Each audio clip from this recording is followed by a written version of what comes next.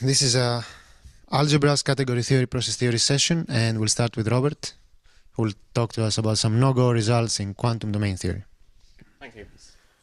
So, good afternoon, everybody. So this is the title. If I were more optimistic, it would be something like 2 related results in quantum domain theory, but this is the title I chose in the end.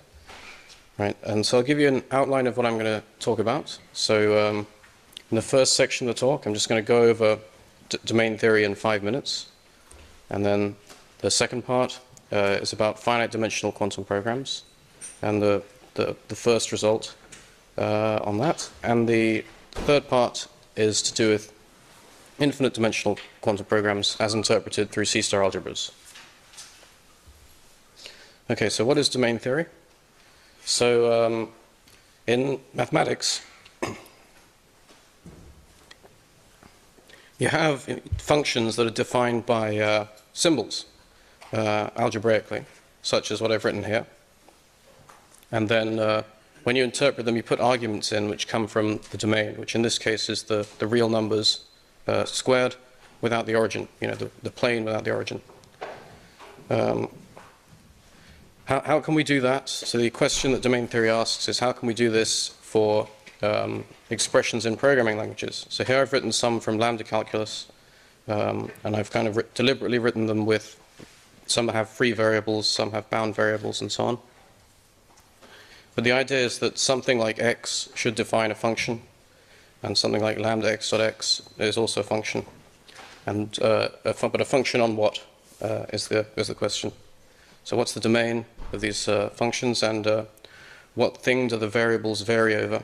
Because in these kinds of languages, it isn't time. They don't vary over time. They vary over different possible arguments. And so kind of the answer is it's something called DCPO, and the type of functions you use are so-called Scott continuous functions. But before I kind of give the definition, I'll give an example application of how you use this, which makes it clearer and explains why. So the example application is defining recursive functions. So here I've defined a function to take the length of a list. So the length of the empty list is 0. The length of a non-empty list is the length of its tail plus 1. And so since length is defined in terms of length, this is recursive. So how do we define recursion? Since it's defined in terms of itself. Well, the first thing we do is we modify the function a little bit, so it now takes a function as an argument. So we sort of cut the loop that we've made by having the function call itself, and so instead it calls another function, which I've called f here, instead of recursing. So what we need to do is solve an equation. So we know that this function at the top, taking the length of a list, satisfies this equation. If you put it in for f, then in the bottom section, then you get exactly the top section. So we need to solve. We've turned a problem about recursion into a problem about solving an equation. And then how do we solve the equation? By iteration, which is a very common way to not only solve equations numerically, but prove they exist, prove solutions exist abstractly. So how do we do the iteration? So since this thing f on the previous slide, it's a function, we start with a completely undefined partial function. So in fact, we use partial functions throughout because we can't be sure that recursion will actually give us a total function. It's always something we have to prove, rather than something that will just always happen. So for the 0th order approximation, you just take f to be this totally undefined function, which represent with that symbol, and then put it in. So we now have a function that successfully takes the length of an empty list as 0, because it doesn't do a recursive call. And then when you take the length of a list that's non-empty, it tries to evaluate this undefined function and then gets back nothing because it can't be defined. So we've made a small bit of progress in that it works for the empty list. But then we can do the actual iteration step, so the n+1th order approximation is obtained by putting the nth order approximation in for the function, like I'm showing in this equation. And so, for instance, the first order approximation, it now works, well, it still works for the empty list as it did before. It also works for a list of length 1 because it becomes the 0th order approximation, which worked for an empty list and is applied to an empty list. And then now it just doesn't work for lists longer than length 1. And so we create a kind of order on partial functions in terms of how defined they are and if they extend the domain of definition of each other. And in this partial order on partial functions, we get a monotone increasing sequence of approximations, and then we take it to the limit. So what this symbol means is we take the least upper bound, or the join, the smallest element that's an upper bound for everything. And then it turns out that once we've set everything up right, this does give us a total function, and it does solve the equation we had at the beginning, and it does define this recursive function as it should have. Okay, so since I did that without defining domains, now let's define domains. So DCPO is a partially ordered set, and then before we used monotone sequences, but in general we have to use monotone nets, and it's just for mathematical convenience. But so it's partially ordered, and then all monotone nets have least upper bounds, so we can do that iteration step. We can take it to the limit. And then the morphisms, so these form a category, and the morphisms have to preserve this structure, so they have to be order preserving, and they have to preserve, least upper bounds of monotone nets. And the name for that is Scott continuous, named after Dana Scott, who kind of invented this field, or one of the co-inventors of this field. And then we represent a part of a program, or even a whole program, as a Scott continuous function between DCPOs with a bottom element. And that's kind of the most basic setup for something that could be called domain theory. And they form you have function spaces, so they are a Cartesian closed category. And the kind of iteration step I showed, and that it solves the equation, you can prove using a fixed point theorem that this does actually always solve the equation, although it might not give you what you actually want every time. And then often you have to add other requirements, and then various names for them, which I don't have time to explain, are being continuous, we have a continuous DCPO, and that's actually the most usual thing being called a domain, or an algebraic DCPO, or a bifinite DCPO. There are these different notions. The only one that's going to come up later is continuous. Unfortunately, I don't have the time to define that. Right, so how does that, which was all classical, relate to quantum programming languages? So density matrices, they have a well-known partial order on them, the Loevner order, where a positive matrix is positive, and then if you want to compare two matrices, you take the difference, and if the difference is positive, then one of them is less than the other. And then this cone is not a DCPO because it doesn't. You do have sequences that have no upper bounds to them, but it's a kind of a bounded DCPO, like the positive real numbers are, in that if you have an upper bound, then you do have a least upper bound.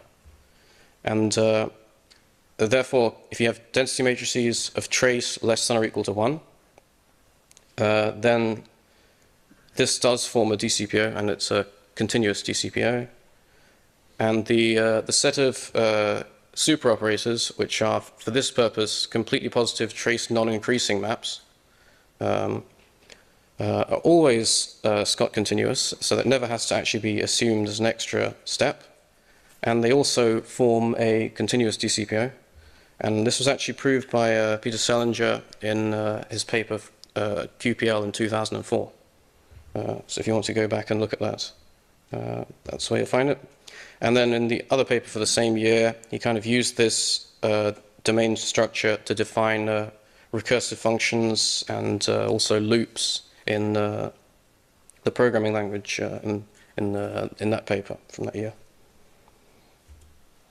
Okay, so here's now an attempted example. So, and I say it's attempted because it's going to fail if I give it away. But what's something we like to approximate, or we need to approximate rather? So we can't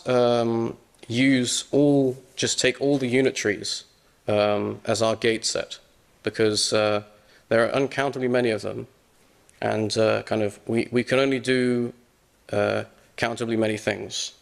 And the language we use to describe things is countable, not uncountable. So we can't just write down an arbitrary unitary and start using it, or have them all just be there in our language. So what we do, as everyone knows, is we take a universal set of gates like Clifford plus T, and then we approximate the unit. We show that this approximates unitaries to an arbitrarily good degree of accuracy. And we have the Solovay-Kitiev theorem, and we also have that if you have Clifford without T, then you can't do this because you don't have enough unitaries that way. So the question to then ask is, can we have a domain theoretic semantics like this, where this kind of approximation is defined, by a program, and we approximate from below in the Loevner order, and then if you kind of mathematicize that question, we can ask, is there a countable set of superoperators? Such that for every superoperator, there's a monotone net, or you could even ask for it to be a monotone sequence. It wouldn't matter because it's countable. Coming from this countable set, such that everything is expressible as a least upper bound. And then the answer to this question, to this more refined question, is no. And so therefore the answer to the stronger question is also no. So now we can kind of ask, well, why not?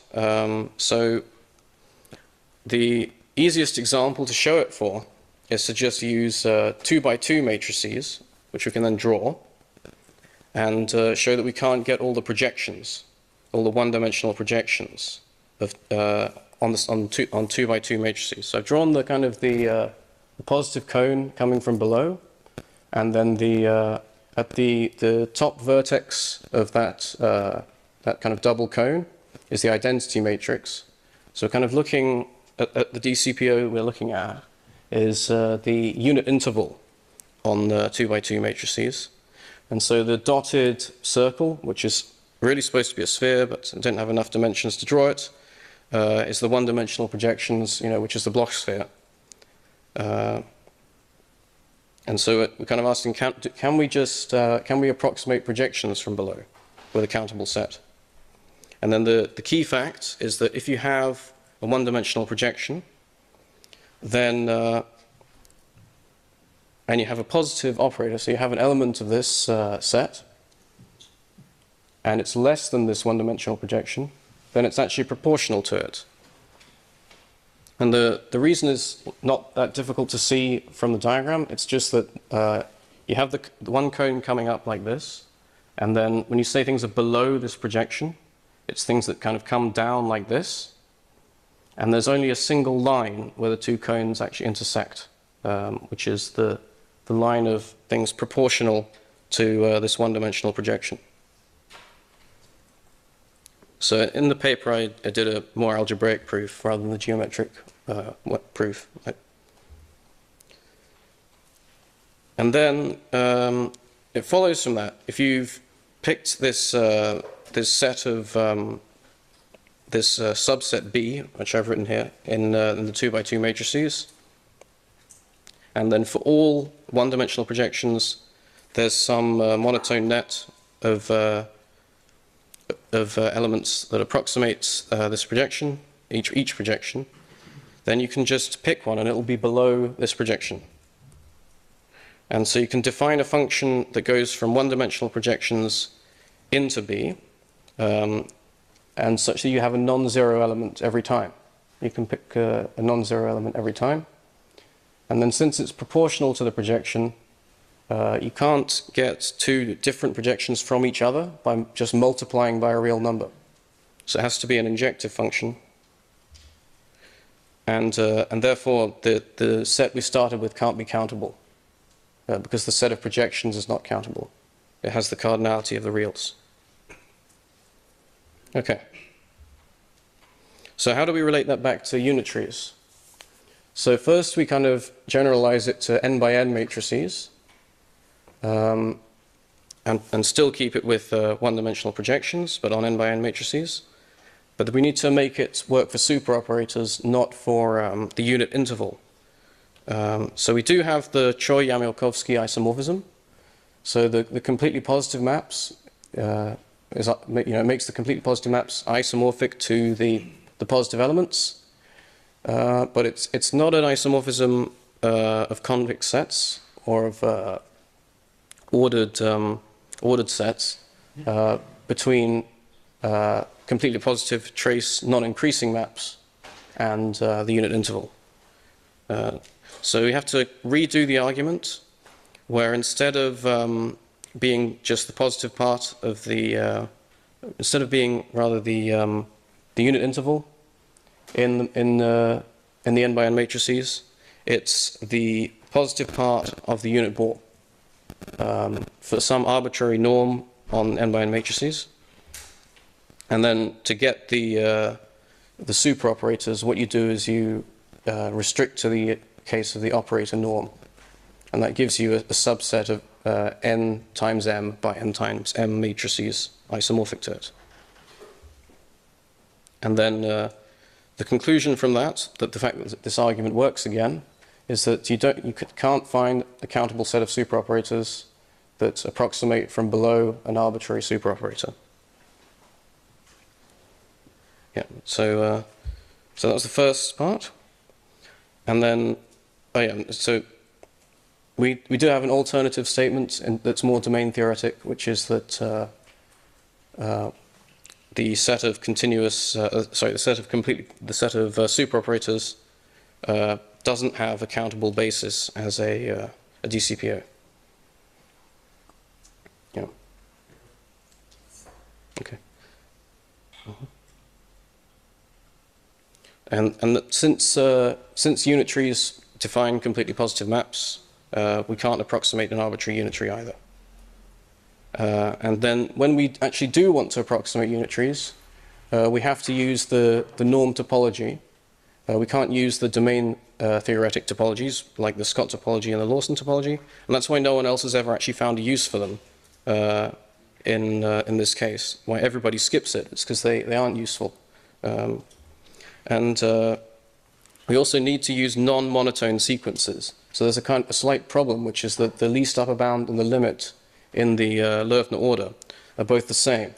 So to approximate one unitary from another, you need to approach it by a non-monotone sequence. All right, so in the remainder of the time, I'll just go over the infinite dimensional result that's related.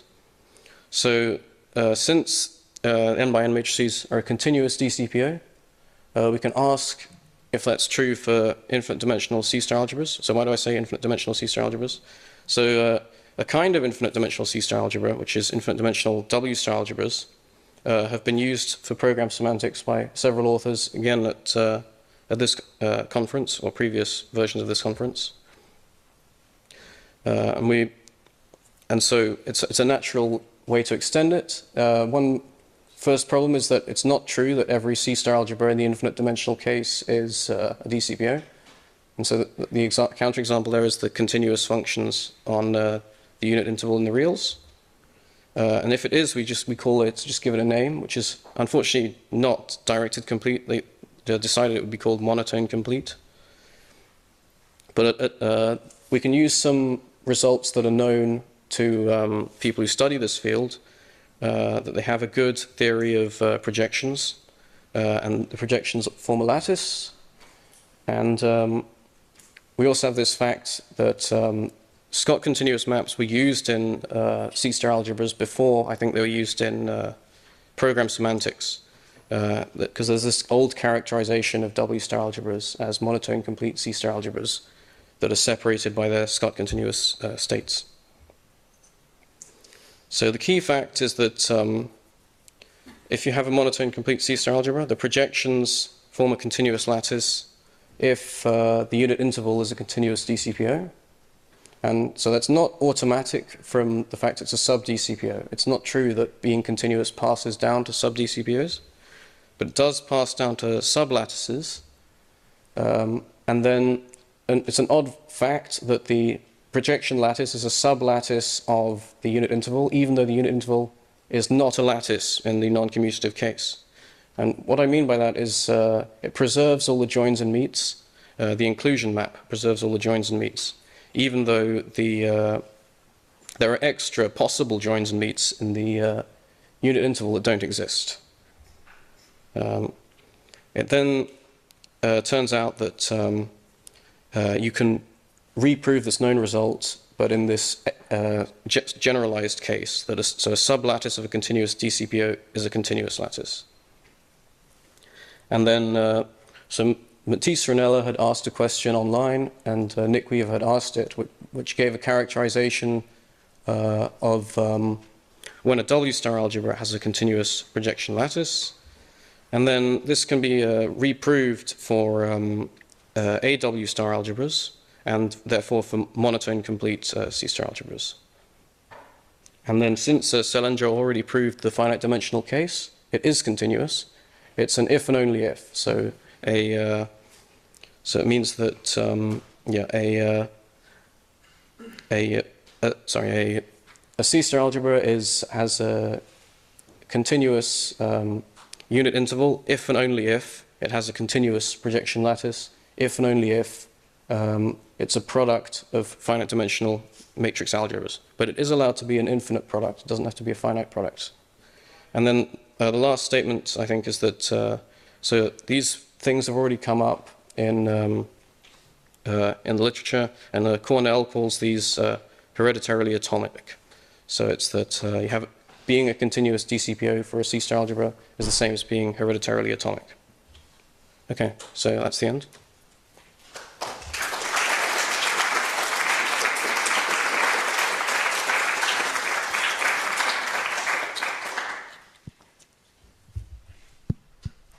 Thank you, Robert. Questions for Robert?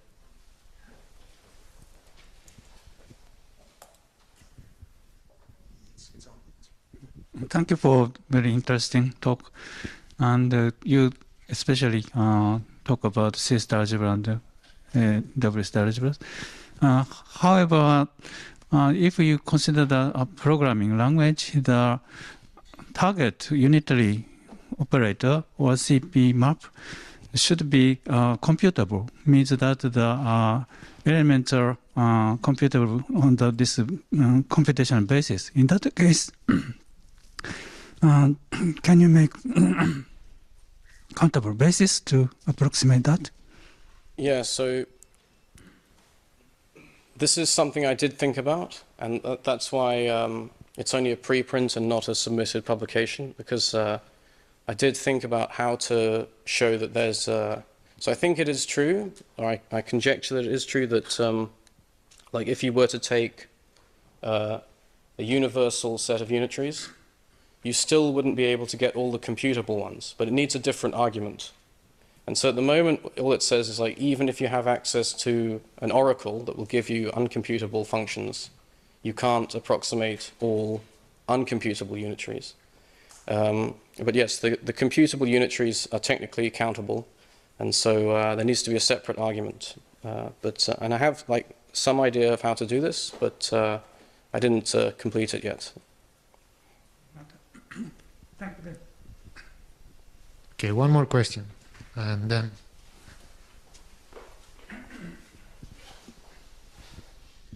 Okay, do you have some ideas about how we can use or exploit continuity beyond what has already been done? Because there we have a paper where we show you can combine it with classical probability and combine it with the classical evaluations monotone DCPO.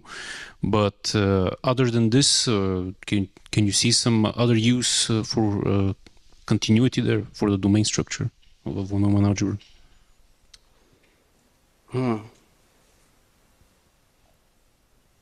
So not yet. In fact, like what I'm thinking of doing is really to go outside, is to just use the non-continuous ones, but then use, instead of trying to work only with order, to work with topology as well. So that's why I didn't really think about like how can we take more advantage of the continuity that's already there. I just thought, well, since it seems like we don't have enough, we should just step outside continuous TCPOs. Yeah, makes sense. Thanks. All right. More questions for Robert. Coffee break, I suggest. So let's thank again the speaker. Next talk we have Matt Wilson, a mathematical framework for transformations of physical processes and higher order funkiness. Yeah. Thanks. Lots of higher order stuff. Okay, actually just a few minutes of higher order stuff. Yeah, okay, I want to start by thanking the organizers. This is, I think, one of the first physical conferences I've ever been to, and it's been really nice. And yeah, looking forward to the next one. Okay, so, yeah, this is a talk about an attempt, or one of probably many attempts, to try and put together what I would say are two of the really nice lessons that we've had from quantum foundations and quantum information in the last couple of decades. One of them is about categorical quantum mechanics, and one of them is about higher order quantum theory. So, what are the details? What are the lessons? The first lesson is that if you think about quantum theory, starting by thinking about boxes and wires, then you can actually learn quite a lot. In fact, this is a really powerful way to start thinking about quantum theory and build up from there. Kind of in like categorical language, this means that we were able to learn a lot about quantum theory by thinking about it first of all, as a symmetric monoidal category, which is just the piece of maths that says you have boxes that you can plug together. Okay, and okay, just a completely non-exhaustive list of applications. It's been the start of some reconstruction programs for quantum theory. It's been the source of one of the ways of defining resource theories in quantum theory. And in general, it's not exactly an application, but like one of the nice things about this is it gives you one way of talking about structure preserving maps between different physical theories, so long as they look like this. Okay, so the second kind of one of the other big lessons of the last 2 decades is that it's useful to think about maps that you can do to maps. So the kinds of things that you can do to quantum processes. So I'll be calling these things supermaps. And once you start thinking about maps you can do to maps, it's quite a kind of powerful like place to go. It kind of helps you to envisage a load of new quantum information processing protocols. And it gives you a new way to study quantum causality in terms of kind of interventions, in which case it's often referred to as the kind of process matrix framework. Okay, so we had 2 lessons, and kind of the first lesson you could state as a sentence, and it said we could learn a lot about quantum theory and quantum maps by thinking about them from the framework of symmetric monoidal categories. What we want to do is be able to say the same sentence, or start saying the same kind of sentence for higher order stuff. So we want to be able to say, we can learn a lot about quantum supermaps starting from the framework of X, where X should be something like kind of symmetric monoidal categories are for normal physical theories. Okay, so the talk is about proposing at least some of the structure that you'd expect to find in whatever X is. So it's all about just kind of starting this idea. So why would you care about doing this? Kind of for a lot of the reasons that we care in the standard quantum approach. Maybe we can think about reconstructing quantum supermaps from simple principles. Maybe we can have another approach to defining resource theories of quantum supermaps. And again, maybe we can develop some kind of meta theory of supermaps, structure-preserving maps that allow us to compare all different proposals for what higher-order theories might be. Okay, so we'll put forward a suggestion for at least a bit of the structure that we're expecting to find in X. And that bit of structure can be phrased as follows. We expect that when we have a theory V, which is a theory of supermaps for another theory C, then we would expect that part of the data we have is a V-symmetric monoidal category C. Now, that's a concept of enriched category theory, and whilst I say category a lot, I'm kind of scared of categories, so I'm going to try and explain this claim with just boxes and wires. Okay, so what's in a V-symmetric monoidal category C? Why do I care about these things?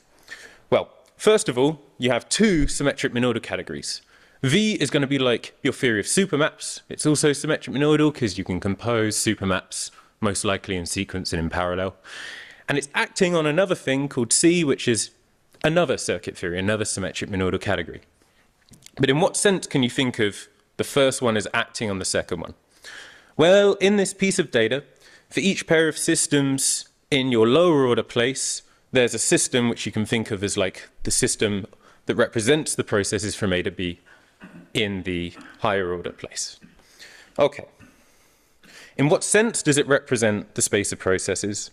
Well, there's a bijection between the processes from A to B in your category C and the states of type A to B in V. There's more to say about the sense in which V can be interpreted as acting on C. So here, as soon as you have a process in V, it's acting on the states of its theory, so it's acting on the stuff from C. So that's a nice start. But also in this piece of data is the guarantee that you can do some very fundamental manipulations in V that you'd expect to if you were able to do supermaps. Things in C can happen in sequence or in parallel. If I can do supermaps and you give me two processes, surely I can put them in sequence or put them in parallel. So these kinds of maps are present in V for any V-symmetric monoidal category C. So there's the one in sequence, and there's just an intuitive picture for putting them in parallel. Okay, so that's really all there is to say about V-symmetric monoidal category C. That's really basically all the data up to categorical stuff. Okay, so examples include basically all the instances of things like supermaps that we're used to working with. And in each case, the kind of tensor product in V, you should think of as the no signaling tensor, not the tensor that represents the space of all bipartite processes, because it's the space that allows us to compose and make feedback. Okay, so what do we learn from this?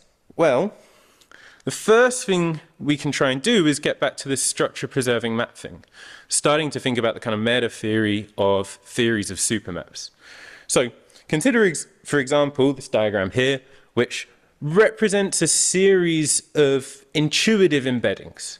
We know that, for instance, going from like the top left to the bottom right, unitary combs, they're an example of all quantum supermaps on the bottom right.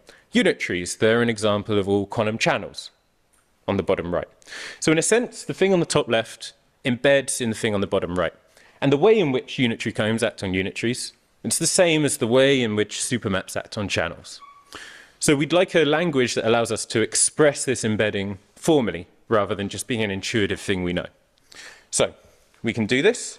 We need a kind of structure-preserving map for the super theory, a structure-preserving map for the normal theory, and we need some kind of compatibility about how the two theories are actually related. Now, it turns out that you can formalize this just by writing down all the kind of structure-preservingness that you would like, and it's okay, but once you start trying to prove that these things compose to make like a genuinely valid kind of meta theory, yeah, things get really awkward. I actually don't know how to prove they compose really directly. However, you can observe that these things are, in a way, a construction applied to some other standard concepts of enriched category theory. So in fact, you can think of these structure-preserving maps as morphisms in something called the growth and deconstruction of something called the change of base functor for enriched symmetric monoidal categories. Now that's a load of words. I'm not going to explain what any of those mean, but the key takeaway is because you can view them as resulting from some categorical construction, you have the guarantee, which is you can compose these things, they form their own category that you can use and play with, and you can use to compare different theories of supermaps. Okay, so just as we were playing around with these, a result that ended up being useful for later, as well as we started thinking about kind of stacks of theories of supermaps. What if theory 3 is a theory of supermaps somehow for theory 2, which is a theory of supermaps somehow for theory 1? Well, when you have a tower like this, you can always show that there are these kinds of structure-preserving maps that lift you one level up on the tower at a time. So these kinds of things you would see if you kind of unpacked standard higher-order quantum theory. Yeah. Okay.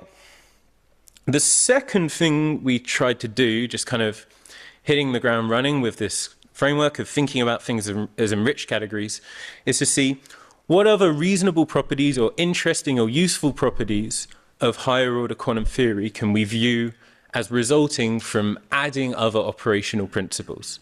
So we're trying to start slowly doing the kind of quantum foundations game of starting with the basic stuff, add operational principles, see what we learned, see what in higher order quantum theory is a consequence of what else.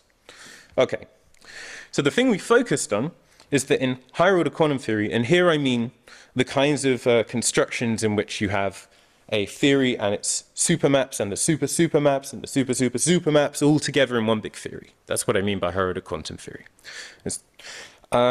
In these kinds of theories, you have a convenient property of currying. It says that whenever you have a process with two inputs A and C and one output B, you can think about this as something that takes one input C and produces a process from A to B. So this is a convenient property. And it always seems so fundamental as to be something you might kind of just ask for a iterated theory. But we found that you could kind of see this as derived from the other principles that we're mentioning so far, and adding more stuff. So, okay, just terminology, things with currying. In category words, this is a closed symmetric monoidal category. Okay, so how do we add principles to get back currying? The first thing is to say formally the thing I just said. Higher order quantum theory is the kind of theory that has all of its own supermaps.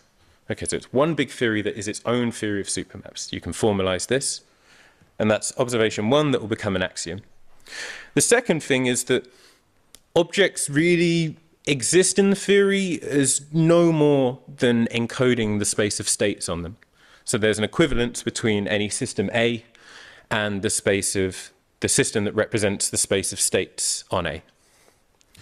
And the third thing, which we had to kind of write some new words for, is the following sentence. The usage function in higher order quantum theory is faithful. Okay, so these are really intuitive pictures, but it's more fun than writing the formal stuff. Roughly what's happening here is in any theory that satisfies the first two conditions, or even less actually, you can think about taking the output of any supermap S and putting it into one part of one of these sequential composition supermaps, which you know you have by assumption from the framework. And really, if you look at the picture, putting it in the right-hand slot like this is really just kind of putting a fancy case around the supermap. It kind of looks like the same thing, it's packaged weirdly. So another feature that higher order quantum theory has, which seems like a really quite reasonable feature, is that whenever S and T are the same supermaps, then just packaging them in these weird cases preserves that sameness. They're the same at the top if they're the same at the bottom, and vice versa. Okay, so these are three observations that all seem very reasonable about infinitely iterated theories of supermaps. And it turns out that these axioms together are exactly just the definition of a closed monoidal category. So they do imply currying, but they also just are the requirement of currying. Nice. Like it's really the same thing. So they actually characterize the notion of a closed monoidal category, which I think probably to a category theorist is is not too necessarily surprising, but it's a nice way to kind of view currying as a consequence of what, at least from our angle, felt like more primitive kind of ideas. Okay. You can actually generalize this a bit. We went back to thinking about these towers of theories. So rather than thinking about a theory already which contains all of its own supermaps, why don't we kind of start thinking a bit more externally? We imagine some tower of theories of supermaps again. Each one a theory of supermaps for the one below it. Okay. And then we imagine, so now we had to use this notion of structure-preserving map that we found before. We imagine that this tower has nice enough structure-preserving maps that lift you all the way through. The ones that we could freely generate, they had to be what you'd call full and faithful in a categorical sense. And we found if they embed into one big theory in a nice enough way that you would then consider to be the kind of global theory that this tower is part of. And if you ask for the kinds of axioms that we were asking before, then again, this big world that the tower embeds into will again be closed monoidal. It will again be guaranteed to have currying. Okay. Whoops, you don't want to know what's next. You want to know what we did first.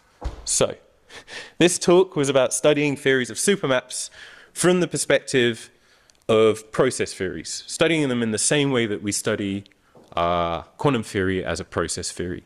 Okay. So, we identified what we felt like were some key structural features of theories of supermaps. We used it to at least come up with structure-preserving maps that care about that bit of structure. So it's the beginning of trying to put together this kind of meta-theory of supermaps. And we gave this characterization of quite a simple fundamental thing in higher-order quantum theory, the possibility to curry. We characterized that in terms of other operational principles. So we started showing that you can play these kinds of quantum foundations games at this higher-order level. Okay. So what's next? Well, we have a kind of definition of some of the extra structure that you maybe want to consider as part of the definition of a higher order theory. And the way resource theories were defined, at least in the kind of categorical context, is it was like, okay, a physical theory is a symmetric monoidal category, so a resource theory is a subsymmetric monoidal category. So now we have a bit more that we can say about what a kind of higher order theory is. We can say a bit more about like what a sub-theory is. So maybe we're close to proposing some other definitions of what resource theories of higher order processes should be. Okay, we've built a kind of meta theory and a category. And so now we can start asking whether certain theories of supermaps satisfy or are characterized by universal properties in the world of all possible theories of supermaps. And something we'd really like is to have a more elaborate space of examples, and something that more recently I've been working on with Giulio Chiribella and Alex Kissinger is trying to freely construct examples of this kind of structure from arbitrary circuit theories. And I think that's all I want to say, except for thanks for listening. So yeah, cheers.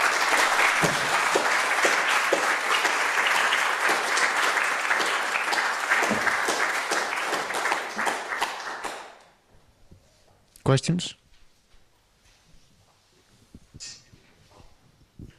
Thanks for the talk.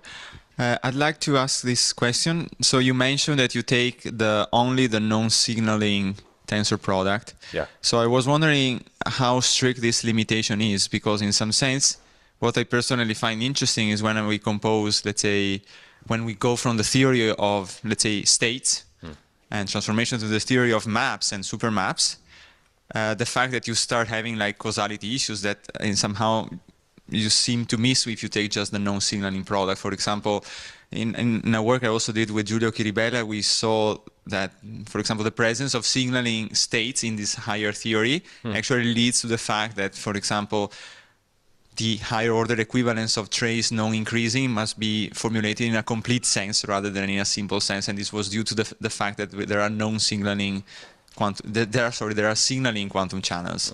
So I was wondering how restrictive this construction is. If anything, it's not restrictive enough for the reasons you're saying, in that like there will be things that are instances of this kind of structure where C is the quantum channels, which we probably wouldn't accept yet as valid theories of supermaps, precisely because there's no guarantee that these higher order maps are well defined on when they're applied on part of any bipartite process rather than just the non-signaling ones.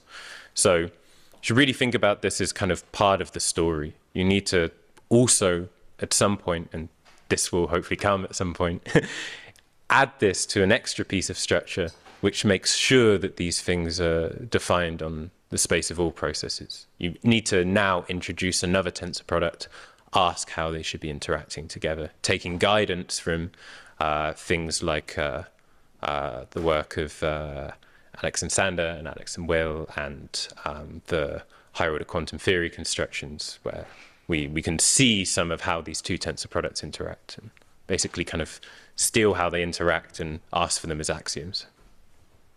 Yeah. One more, maybe?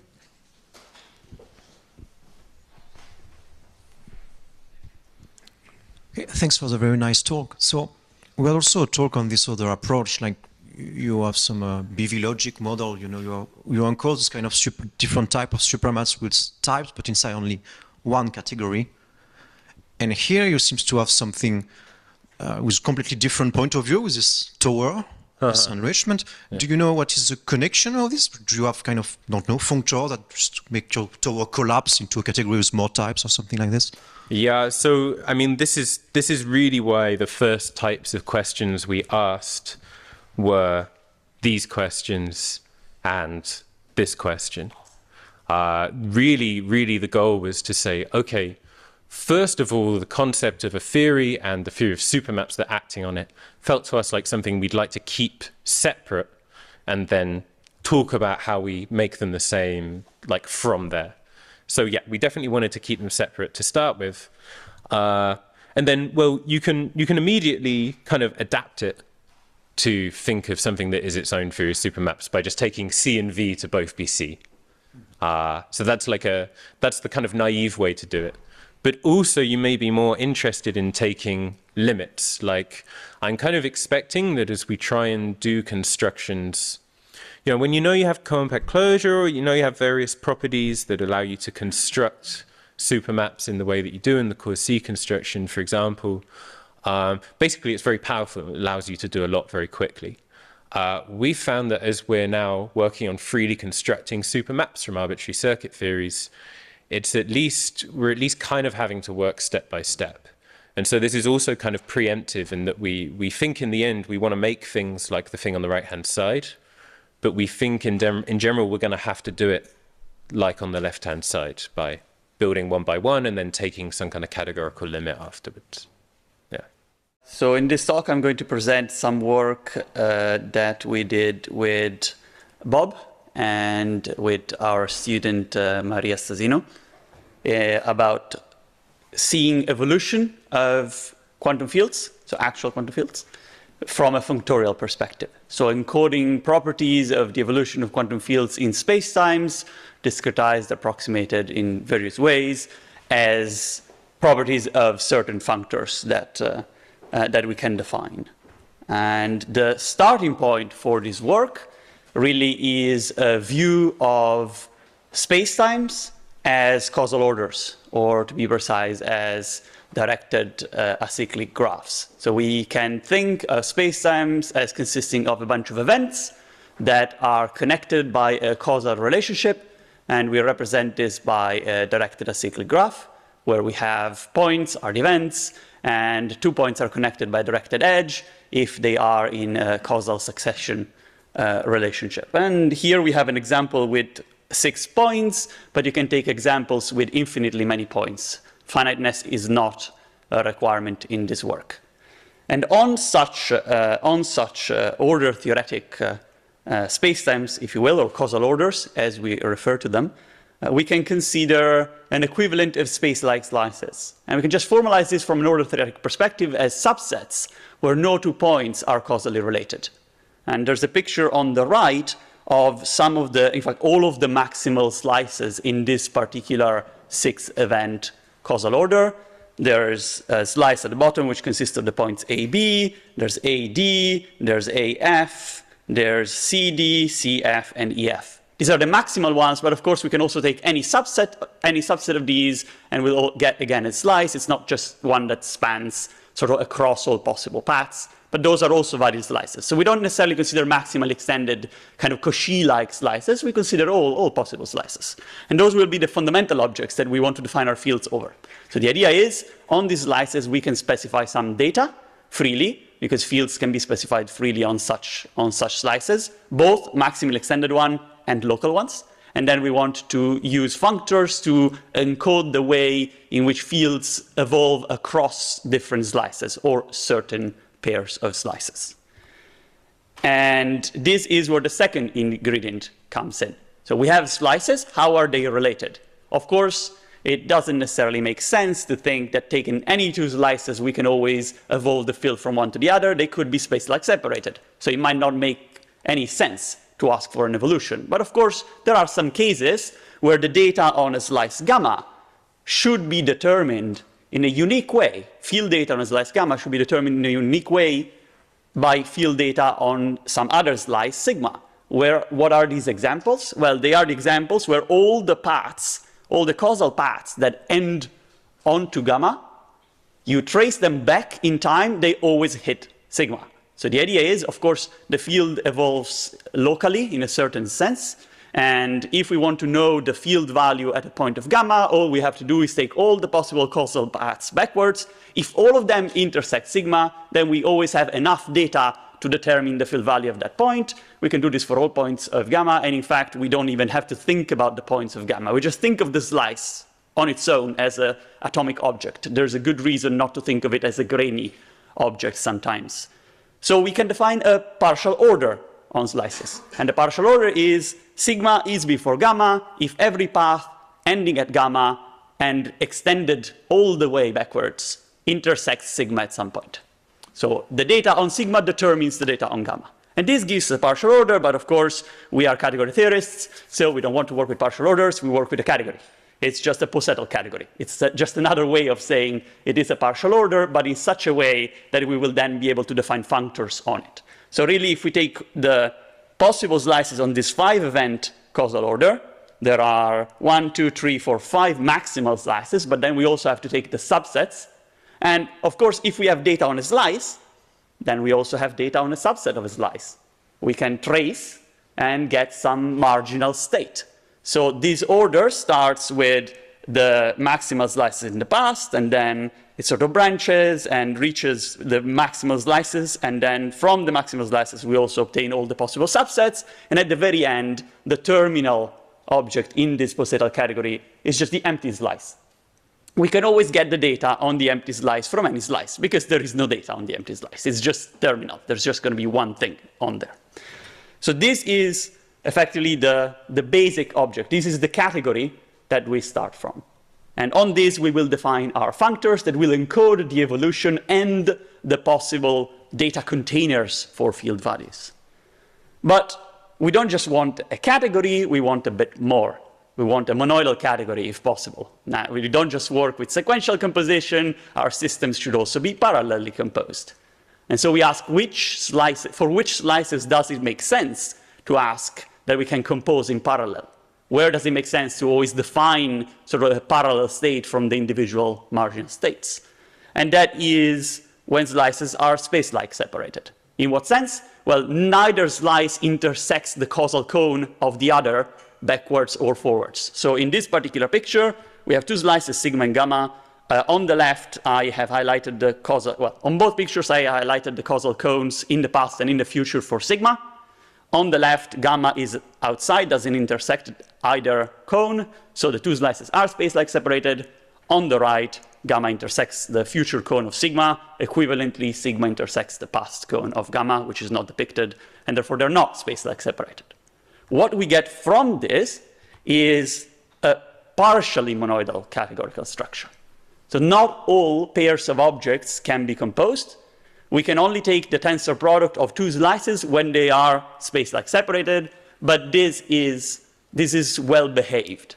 There's like associativity constraints that hold. So these kind of categories are not just there's some partial operation, it's some partial operation with additional consistency conditions that we check, they all hold, everything works quite fine. And there's also a higher categorical way of thinking of these particular categories as certain structure in a two category. So we have this, we have a category with sequential composition of slices. Of course, it's a Posetto category. There's nothing interesting in the sequential side other than the order, but also parallel composition of slices that allows us to think about extended data. And from this, we can define what it means to have a field. And now our definition of a field does everything at once. It defines, for each slice, it will define the space of things that, let's go start with this one and then go backwards. For each slice, it defines the space of possible field states on that slice. And for each arrow, it defines the unique map that evolves the field from the starting slice sigma to the ending slice gamma.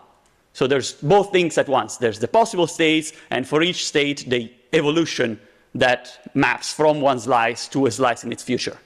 And this is not unitary evolution, importantly, because these slices are allowed to be marginalized. So it will also encode the possibilities of discarding information automatically. The generic setting for this work is what's known as a slice category. It's not necessarily the category of all slices on a causal order. That might be too fine-grained.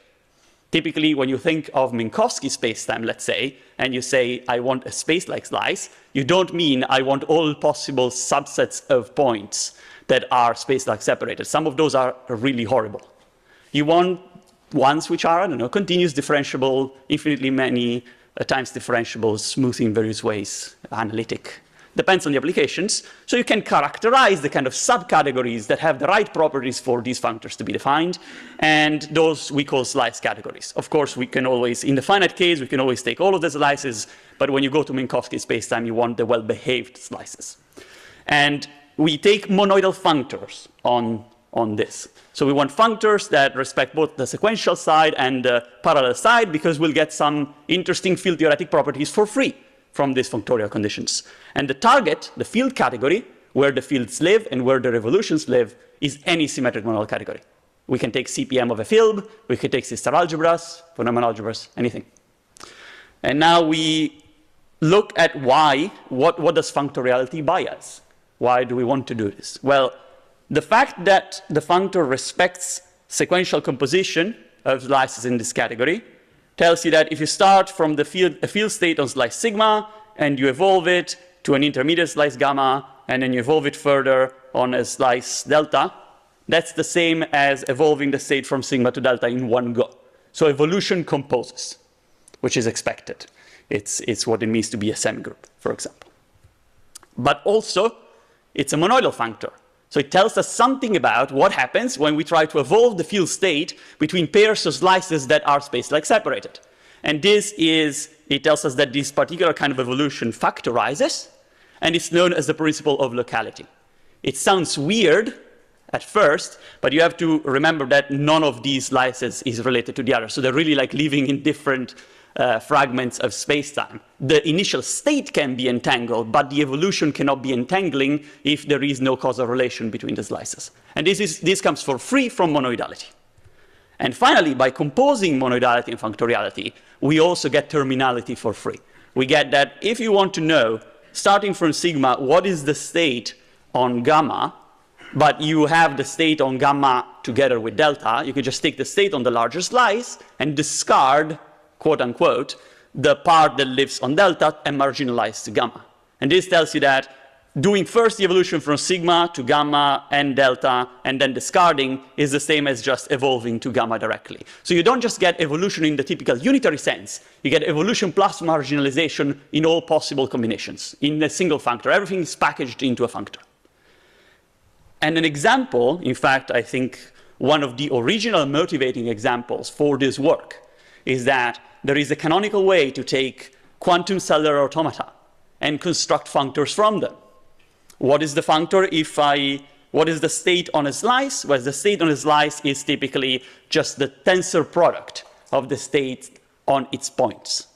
This might be a continuous tensor product if your slice is continuous, but typically these are discretized.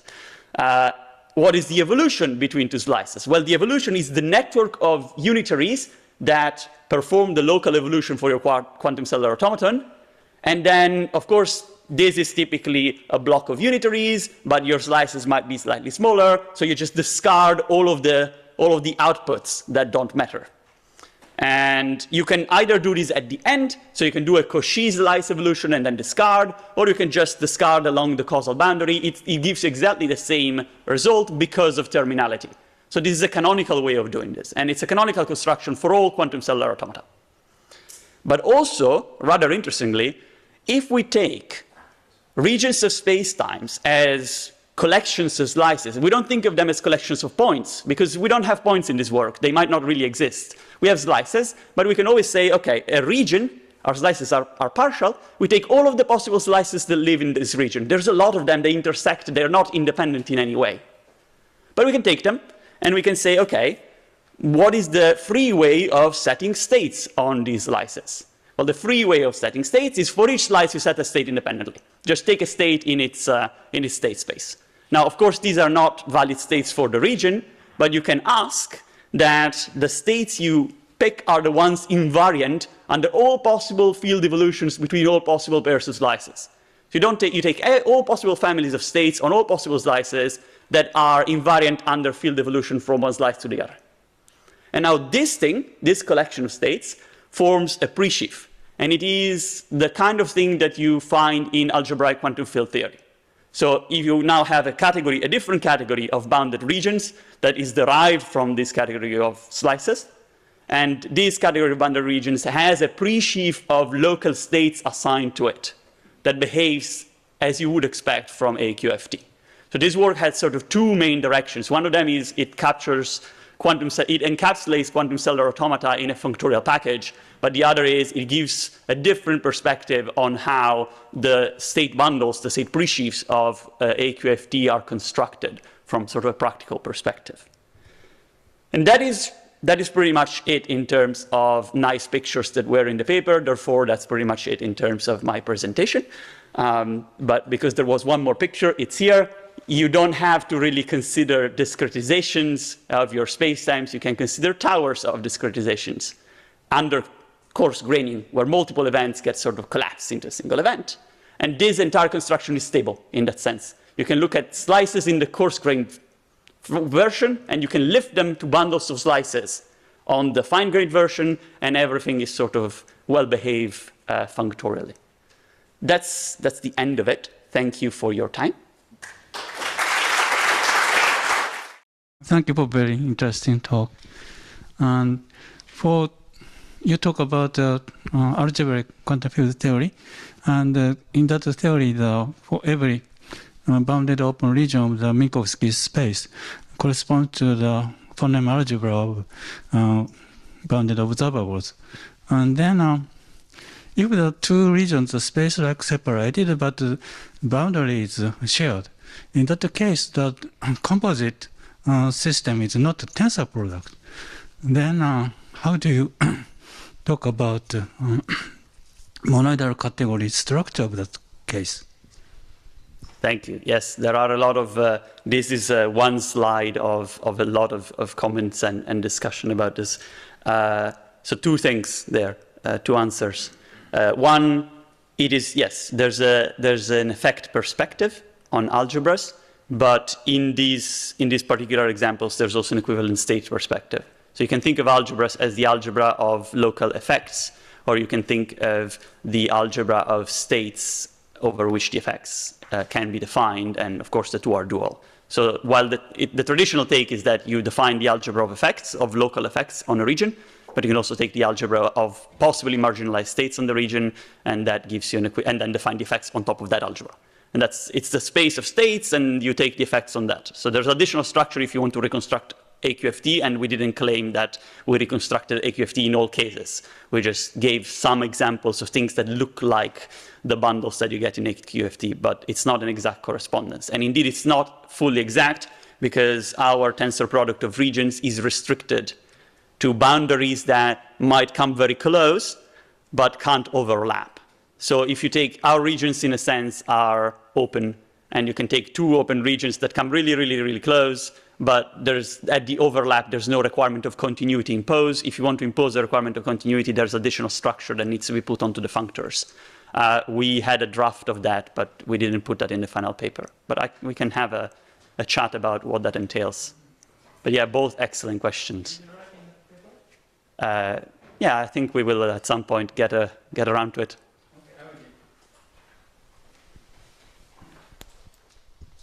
Thanks. That was really nice. How much goes horrifically wrong if you start putting cycles in your graphs? From this perspective, everything and nothing. You can always add cycles by making a super operator, which brings you out of this entire framework, because you have to go into a higher category.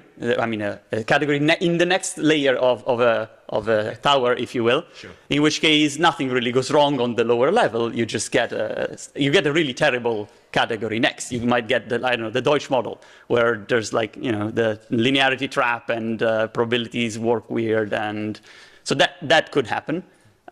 But in the other sense, everything goes wrong because you can't do any of this anymore. This is all predicated on the fact that there's a total order on the slices, and that fails the moment that you have any loop. Sure. So the only way of dealing with loops is this sort of categorical semantics for time travel approach, where you have to cut them and presume that there's a super operator that deals with it. But then it brings you out of the theory, so that saves you in a sense, but you have to make an ad hoc higher theory that deals with it. Sure. Okay, thanks. Okay, I think we need to go to the next speaker, so let's thank Stefano again. So let me start by thanking all of the organisers for this great event. I really enjoyed the start of it, and I'm sort of sad to be missing the last couple of days, but what I was there for was fantastic. So I want to talk about some work that I've been doing recently, and also not so recently, with Marietta, Stefano, and Bob. And this has been on sort of time symmetry generally, but in this talk I'm going to focus in particular on sort of the quantum examples, although everything sort of generalizes quite simply.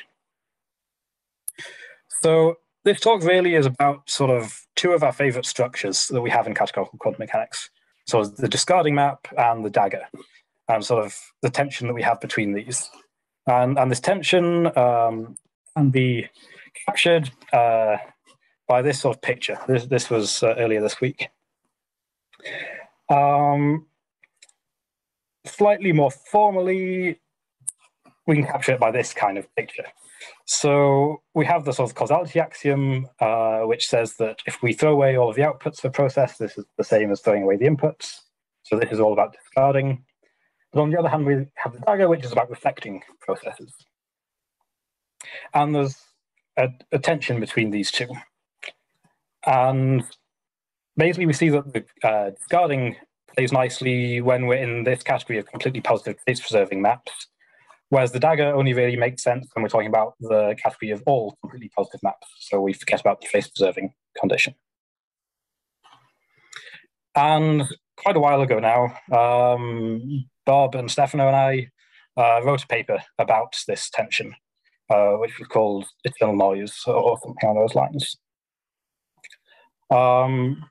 So here is a reconstruction of the moment of discovery of this paper. So you can see that you've got the tension between the dagger and the discarding. We've got Bob sitting in the middle, reading his favorite book. But Bob was maybe reading this book after the conference dinner or so he's made a bit of a mistake. And he's finding that today when he's reading his favorite book, that all that's in the book is just noise. There's just lots of noise. In particular, he was looking at this picture at the time.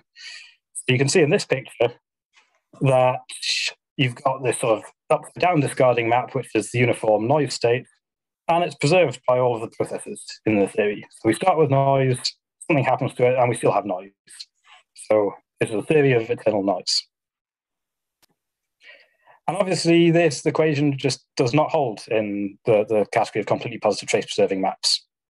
So when we take the time reverse of this theory, we don't get the same theory again. So this is sort of a nice way of capturing the time asymmetry in quantum theory, or in standard operational quantum theory at least. So the title of this paper is The Time Reverse of Any Causal Theory is Eternal Noise. And that's basically the entire content of that paper. But then later we started trying to think, okay, what can we do about this? We've seen this tension, but is there any way to resolve it? Is there any way that the dagger and the discarding map can ever be friends with each other? And then with Marietta, we started thinking about these things, and we came up with really 3 different approaches to this problem. So I'm now going to it's a long paper that goes into this stuff, so I can't do any details, but I'll try and at least give some idea of what these 3 different approaches are and their relevance. The first approach is to say, well, we've got this sort of causality constraint, and we saw that if you time reverse things, then you get this sort of inverse eternal noise constraint, or sort of a retro causality constraint. And so we could just try and put both of these into our theory at once. So to have sort of both of these conditions satisfied. And I talked to Bob about this sort of idea like right at the start of my PhD. And initially Bob told me that this was a stupid idea because you've only got one state in this theory, so it's going to be boring. And then maybe a month later, I came to the same conclusion that this was a stupid idea. I decided it was stupid for slightly different reasons, which was because you can't have any sort of copying of classical data in this theory. And so, but if we did try and do this anyway, then you end up with this category of unital, completely positive trace-preserving maps. But as I said, I thought this was not very interesting. That was until last year, I think, when Lucien Hardy wrote a paper which basically says, no, this isn't a stupid idea. You guys are just stupid to understand what's going on here. And I think I still am. But anyway, in this paper, Lucien takes this point of view and adds in something like a retro causality condition, and essentially manages to recover standard descriptions of physics with states and effects and so on, as sort of a representation of how we reason about a theory when we have sort of partial knowledge about things. So if you start conditioning on particular variables, then it turns out that this isn't some sort of trivial theory, but actually there's a lot of interesting structure to it, and you can actually reconstruct all of sort of quantum physics as we know it. Anyway, I encourage you to go and look at this paper because they can do a much better job of talking about these things than I can. But that's the first option. You add in both of these constraints and see what happens. And surprisingly, it's actually interesting.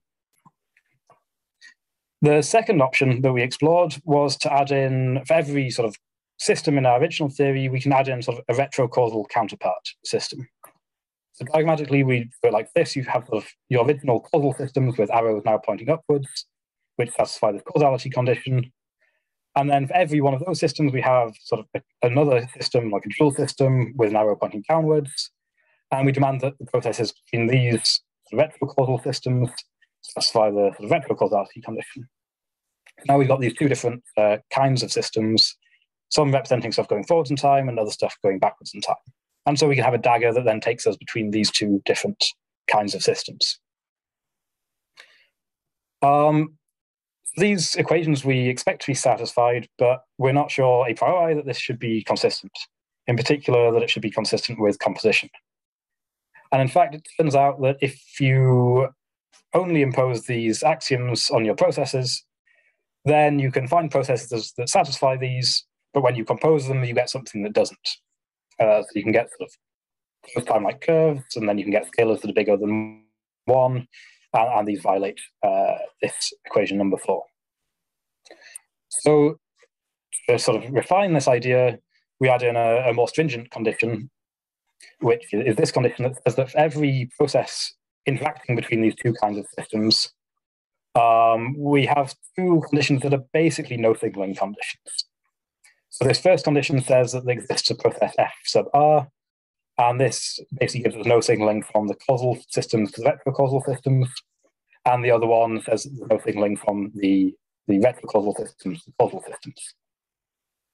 So this saves us from having those sort of closed time-like curves, and everything is kind of operationally well defined. Of course, when we do have this no signaling kind of stuff, then it really leads you to ask, well, if I was sort of living in the causal part of the universe, could I ever have any sort of experimental test of the existence of this other stuff? Or has something kind of like symmetry breaking, simultaneous symmetry breaking gone on, where now we just only see causal stuff or only see retrocausal stuff? And I think this is an interesting open question, and we sort of speculated maybe something like finding anomalous sources of decoherence or something like this might give sort of evidence of these other kinds of systems. Well, that's sort of super speculative. And then we can move on to the third approach. And this is basically to say, okay, we saw that this causality condition was getting in the way of the dagger. So what about if we just get rid of the causality constraint? We don't have either of these equations being satisfied for our theory now. Well, this would be something like the category of completely positive maps. And as we all know, this really doesn't define a valid operational theory. Again, we can sort of get loops which give us scalars that are bigger than one, and there's no sort of operational meaning to these. So we need to find some way to make sure that the probability distributions we get in this theory are sort of genuine probability distributions. The first way we looked at to do this was to redefine composition in the category of completely positive maps. In particular, we define this new black dot composition, where every time we compose things now, we throw in some renormalization factor. At least as long as this renormalization factor is not zero. If it is zero, then we just set the process to be zero. And you can show that all of this is consistent, it's associative, unital, and so on. So let's call this category CP bullet. And it turns out that this is basically just rediscovering something that was already known, but putting it in a bit more of a categorical kind of language. This, in particular, in the case where, say, E is just a state and F is a measurement, so the output J here is taken to be a classical system, then this recovers exactly the modified Born rule that's discussed in various papers, for example, this one by Oreshkov and stuff. This, there's a couple of things that I didn't find particularly elegant about this approach. One was we had to have these sort of two different cases for composition. And the other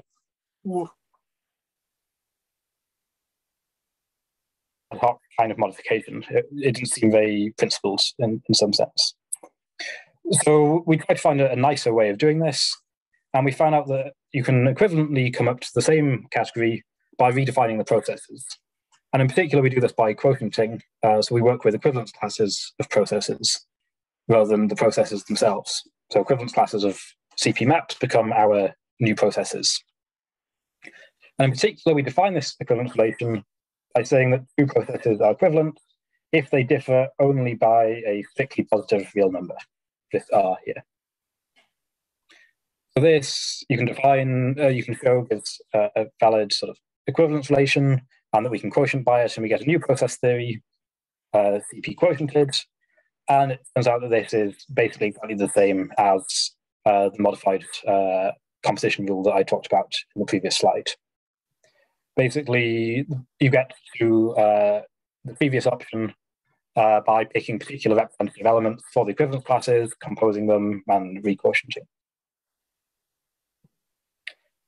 And what's nice about this theory is that it sort of goes a step further than the previous two options. The previous two options we found have a nice dagger structure, but actually when we do this third option in either variant, it turns out this also gives us compact structure as well. So we've got cups and caps and can play with them nicely.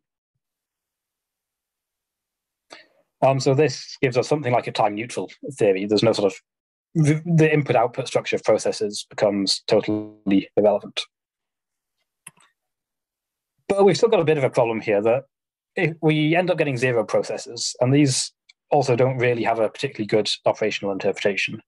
So in particular, if we look at the sort of the probability distributions or the classical states that we get all of the probability distributions, but but we also get sort of the zero vector as well. So we'd like to try and kill this off so we can have a deterministic theory, or a theory where everything in the theory can be thought of as given an operational interpretation. So to do that is quite simple, given what we've seen so far. We just define a new theory which only has sort of processes that are CP maps with some epsilon of uniform noise. So this is like a totally depolarizing map with some probability epsilon strictly greater than 0. Plus, we put in all of the wirings, the cups and caps, swaps, and so on, to make sure that it actually does define a valid compact closed category. So we define the theory CP_n, which is generated by these things, and then we can quotient that, and we find that this is a deterministic dagger compact symmetric monoidal category. So this now just has a single scalar, and all of the classical states now are just classical probability distributions. So we have a nice operational interpretation to everything living in this theory. So that's great. So let me briefly summarize what we've seen. We've seen that there's various different ways you can take this sort of categorical or process theoretic view of how to time symmetrize operational quantum theory, of how to make sort of the dagger and discarding and operationalism all play nicely together. There's this approach, which I think Luth and Hardier has developed the best, where you have sort of retrocausal causality as an additional assumption. So we have a single state and a single effect for every system. We've got this new approach we introduced where we have retrocausal counterparts for every system. And then we've got this approach by Reshkov and Cerf, which is a time neutral theory, which we gave sort of two different categorical presentations of it. So what's really nice about the fact that it's process theoretic is that we can now apply it to many other theories. So in particular, we can start to look at sort of general time symmetric GPTs. Although interestingly, I should say that when you apply one of these sort of symmetrization techniques to a GPT, in general, you get something that's not a GPT at the end of it. So this nicely highlights some of the flexibility of the process theory way of thinking over the GPT way of thinking. And you can also apply it to things like the academically restricted theories that Lorenzo was talking about a couple of days ago, and many others. There's lots of different process theories that you could start thinking about from this perspective too.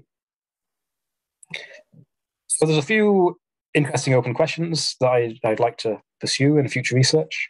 The first is to explore in more detail how all of this relates to higher order processes and higher order process theories.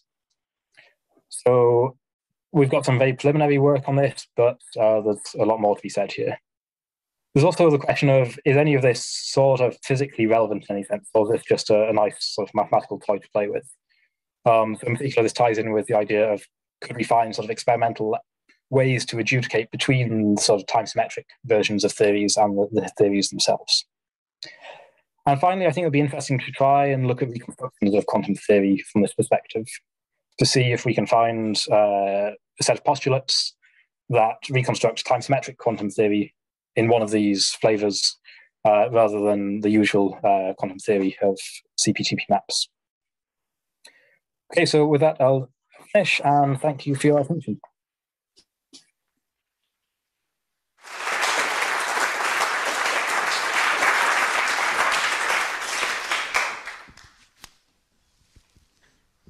Carlo Maria? I think you need a microphone. Hello, thanks for the talk. Thanks. I have actually a curiosity. So in the first sort of proposal you mentioned, which is the first implementation of retro causality, I think, where actually you found unital maps. Yeah. I find it quite interesting that unital maps are actually used as one of the proposed operations to define a resource theory of thermodynamics. So, which is, thermodynamics is clearly not time symmetric, right? Yeah. So essentially they arise here from a constraint where you wanted to build a theory as more time symmetric, but you find actually a set of maps that actually leads to thermodynamic behavior. So I wanted to ask you if you have any idea or comment about that. I've not thought about this at all, and I think it's a very interesting observation. Yeah, I really don't think I've got anything insightful to say there, so I'll have a think about it though, and we should talk at some point. Maybe in this paper by Lucian, he's got some comments on this kind of thing. It wouldn't surprise me. Stefano, did you want, or should I go to? We're both Italian, so we're distinguishable. Okay. So in the third approach, when you use the kind of renormalization to and so you solve the problem, you made it kind of you eliminate the kind of zero process by adding noise, essentially, right? Yeah. So I believe that, like, would it be possible then to use this kind of the amplification of this noise? I think this is something that exists to kind of signal faster than light eventually. So to signal between space-like separated events using the amplification, nonlinear amplification of probabilities. So my question is that, doesn't then, the notion of a diagram in terms of a causal structure, doesn't it cease to be meaningful in a way? Yeah, so I think you don't even need to go to sort of this level to see that you start to hit this kind of issue. Basically, even without the noise, if we're in this sort of theory, this is a compact category, so we have cups and caps, and these are sort of proper operations in the theory. They're not sort of things that happen only with post-selection now. So really, the distinction between inputs and outputs totally sort of breaks down in this kind of theory. And so, yeah, there's no real meaning to space-like separated versus time-like separated. So if I have an entangled state, that's exactly the same in this theory as having sort of a channel. So yeah, there's no real constraint here that ensures that if you had a space-like separated thing, you don't have signaling. Okay, thank you. I think when this sort of approach was proposed by Ereshkov and Cerf, they talk about how you can sort of recover sort of the time ordering that we see in the universe by sort of appropriately picking boundary conditions for your universe.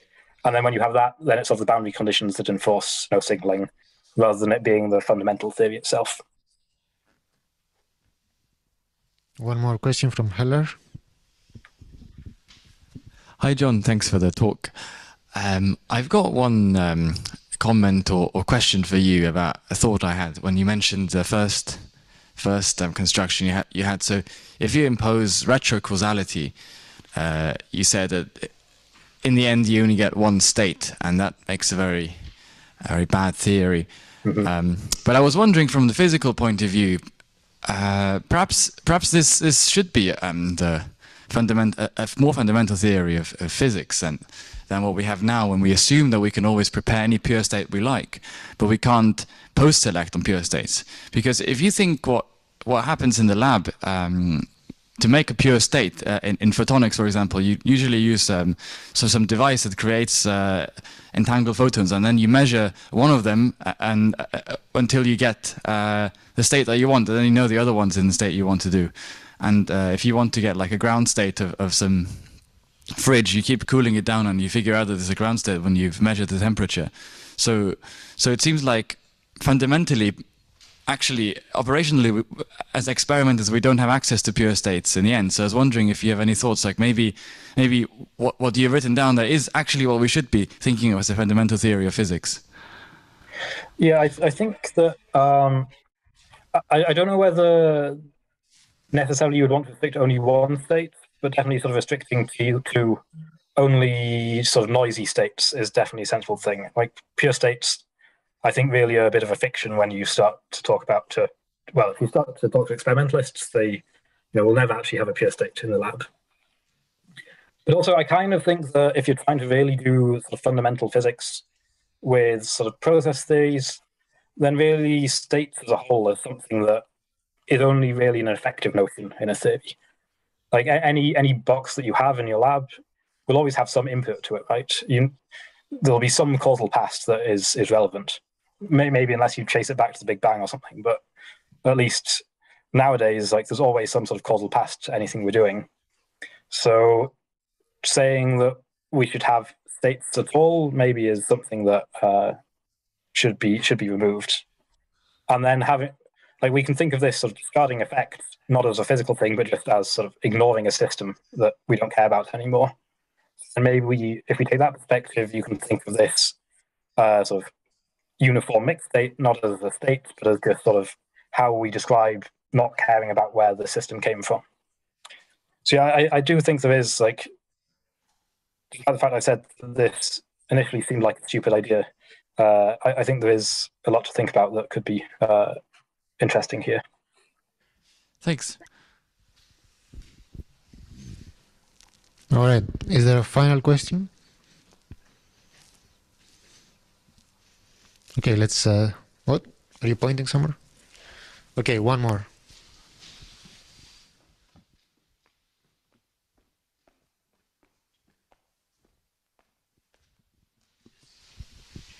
Hi, thanks for the talk. I was a bit curious about the second construction you had, where you sort of added these retrocausal systems. The first thing I was curious about is how the kind of the upwards facing part and the downwards facing part interact. I mean, you seem to have cups and caps, but I don't know if you said anything else. Yeah, so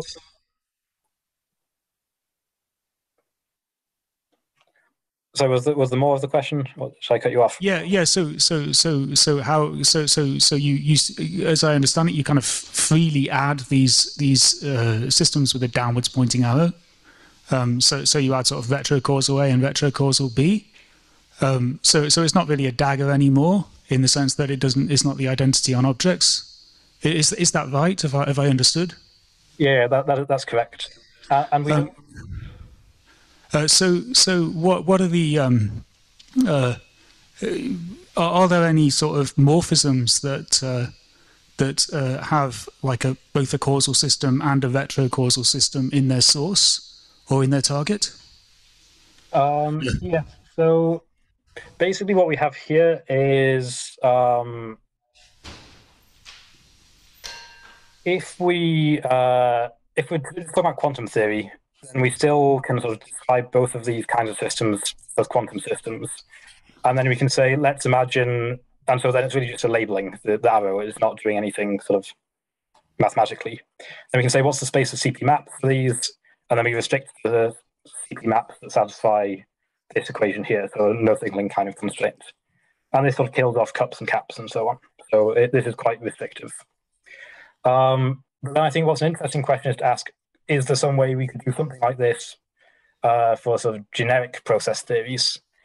And so far, we only have like a very trivial construction where we sort of have no interaction between these theories at all. But it'd be interesting to try and see if we can do something that's more general for general process theories that still leads to interesting interactions.